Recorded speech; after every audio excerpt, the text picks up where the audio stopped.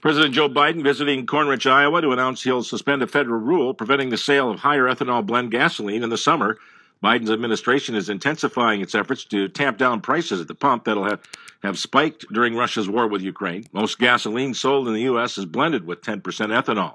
The Environmental Protection Agency will issue an emergency waiver to allow widespread sale of 15% ethanol blend that's usually prohibited between June 1st and September 15th because of concerns it adds to smog and high temperatures.